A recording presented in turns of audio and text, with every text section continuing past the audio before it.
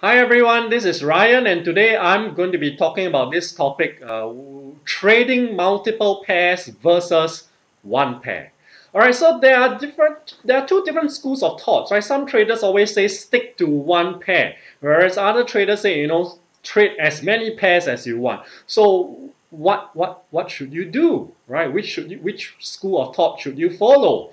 Now, for me, I feel that if your strategy works on one pair, it should work on every single pair. So why is it stopping you from trading other pairs, right? Maybe different pairs might have different values, that you want to use, different calculations, different stop loss, that you use. But generally, your strategy should work on every currency pair, right? That's how I feel, right? If your strategy can't work on other pairs, then I don't think it's advisable to trade that strategy, all right? Because maybe that strategy is just relevant to certain time periods only, during the year where this it's working well on this currency pair, all right, and then the rest of the year it doesn't work. All right, so your strategy should be able to work on every currency pair. So that should not stop you from trading other pairs.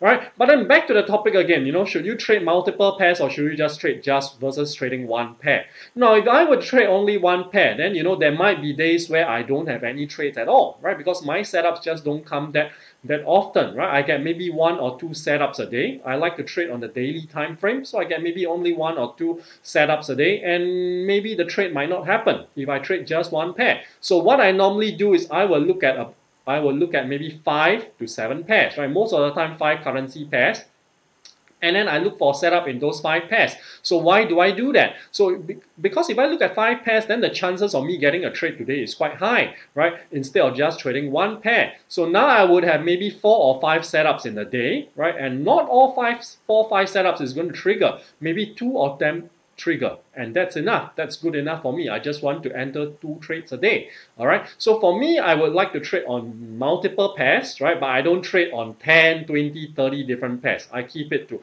about 5 to 7 pairs. All right, so that's the way I do it, yeah, rather than just trading on one currency pair. So as a trader, I would also advise you to look at maybe 2 or 3 currency pairs for a start, right?